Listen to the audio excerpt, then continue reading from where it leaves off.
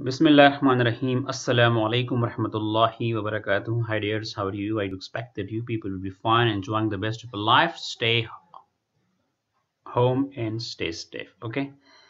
तो डियर्स आज हम एडिशन लॉ ऑफ प्रोबेबिलिटी के मतलब जो है वो आपको बताएंगे कि ये एडिशन लॉ ऑफ प्रोबेबिलिटी क्या होता है। दरअसल स्टूडेंट जो होते हैं वो बड़े डरते हैं ये प्रोबेबिलिटी की कॉन्सेप्ट से कि ये एडिशन लॉ दरअसल होता क्या है। कोई इतना मुश्किल नहीं है, बड़ा आसान बड़ा खूबसूरत सा जो है ये कॉन्सेप्ट है। हम आपके साथ एक इंटरटेनिंग लैंग्वेज में जो है वो शेयर करेंगे ताकि आप किसी के माइंड में किसी किस्म का जो है प्रेशर ना आए और आप इजीली जो है उस पर क्या कर सके, कंसीव कर सके। देखिए डियर्स, अभी तक हमने जो क्वेश्चन किए थे उसमें बड़े सिंपल किस्म के जो है वो क्वेश्चंस थे। यानी एक ही इवेंट जो है आपको एट अ टाइम गिवन होता था कि आप प्रोबेबिलिटी फाइंड करें कि आपको जो कार्ड ले रहे हैं वो जैक कार्ड है। ठीक है, आपसे कहा जा रहा था कि आप जो है वो जब दो डाइस रोल करते हैं तो प्रोबेबिलिटी फाइंड करें कि जो टोटल उनका आ रहा है वो 6 आ रहा है। तो एक टाइम पे हम एक ही इवेंट को जो है वो डील कर रहे थे। हमने बड़े आसान तरीके से उसकी प्रोबेबिलिटी कैलकुलेट करना आपको सिखाई कि जब भी किसी इवेंट की हम प्रोबेबिलिटी कैलकुलेट करेंगे उसको हम कैसे जो है वो परस्यू करेंगे। m divided by n, m जो है वो आपको फेवरेबल केसेस शो करता है जबकि n पॉसिबल केसेस शो करता है। जब आप favourable cases divide by possible cases करेंगे तो you will get the required probability of your events. ठीक है, लेकिन जब आपको प्रोबेबिलिटी कंप्यूट करना आ जाती है तो डेफिनेटली वो आपको मुश्किल क्वेश्चन आप पे पुट करेंगे। अब ऐसा वो करेंगे कि आपको दो events at a time simultaneously आपको दो इवेंट्स का कॉम्बिनेशन दिया जाएगा और आपको उसको जो है वो आपने बड़े तरीके से जो है वो डील करना है। लेट सपोज आपके पास सैंपल स्पेस में दो इवेंट्स डिफाइन किए जा रहे हैं। एक आपके पास इवेंट ए है, एक आपके पास इवेंट बी है।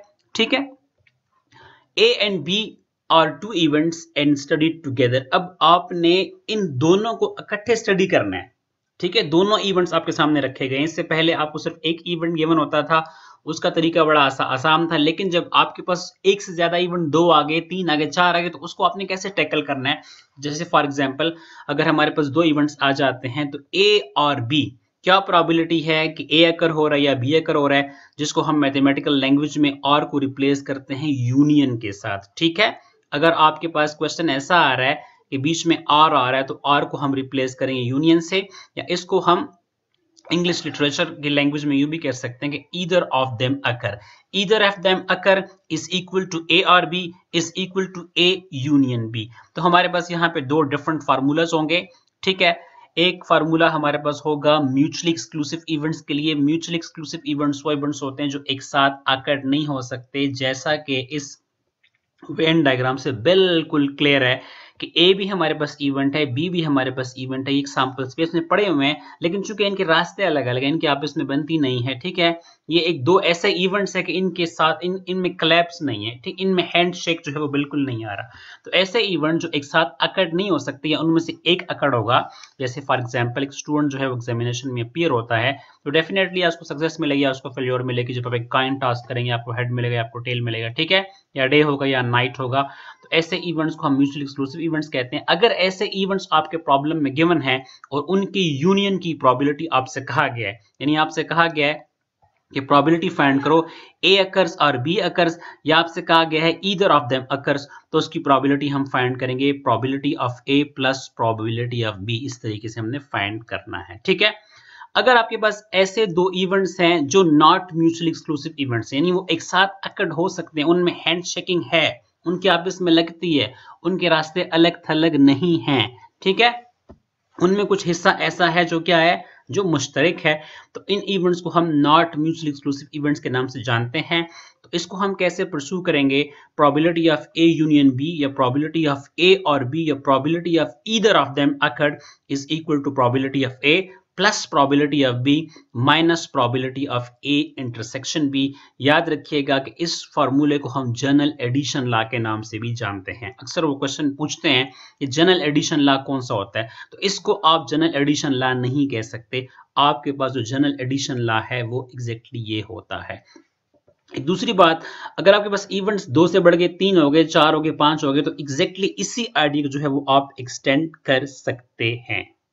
अगर उस आइडिया को हम एक्सटेंड कर लें, जनरलाइज कर लें, ठीक है, उसको एक्सटेंड कर लें, तो आपके पास लेट सपोज एक सैंपल स्पेस में 3 डिफरेंट इवेंट्स आ रहे हैं और तीनों इवेंट जो है वो म्यूचुअली एक्सक्लूसिव है, एक साथ अकड़ होने वाले नहीं है, इन तीनों के आपस में नहीं लगती, अलग अलग के इनके जो है वो क्या है, रास्ते हैं, ठीक है।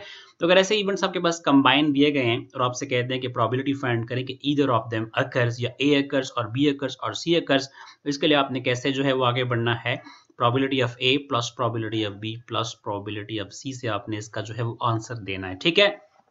इसके बरक्स अगर आपके पास 3 इवेंट्स गिवन हैं और तीनों जो है वो नॉट म्यूचुअली एक्सक्लूसिव, यानी वो एक साथ अकर्ड हो सकते हैं। लेट्स सपोज ये हमारे पास ए है, ये हमारे पास बी है, ये हमारे पास सी है।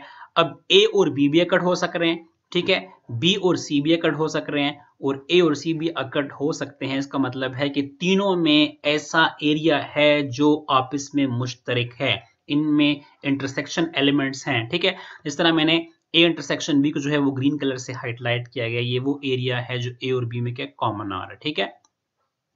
ए इंटरसेक्शन सी को हमने पिंक कलर से हाईलाइट किया, this is the area which is common between A and C, and the orange area shows B intersection C, this particular area is common in between B and C, while A intersection B intersection C is highlighted bye black colours. This colour जो है black colour आपको show कर रहा है, ये वो area है जो ए बी और सी तीनों में क्या आ रहा है, मुश्तरक आ रहा है, ठीक है।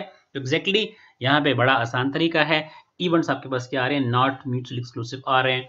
इसको आपने कैसे हैंडल करना है, प्रोबेबिलिटी ऑफ ए और बी और सी या either of them occur will be equal to probability of A plus probability of B plus probability of C minus the probability of A intersection B, ठीक है, minus the probability of B intersection C and minus the probability of C intersection A करने के बाद आपने आखिर में क्या करना है, plus probability of A intersection B intersection C। तो डियर्स ये एडिशन लॉ ऑफ प्रोबेबिलिटीज जो बड़े सिंपल, बड़े खूबसूरत और बड़े प्यारे किस्म के जो कानून है, इनको आपने सीखना है। जब इस पे हम प्रैक्टिकल क्वेश्चंस करेंगे तो इंशाल्लाह the picture will be clear in front of you, there will be no ambiguity, there will be no Curie.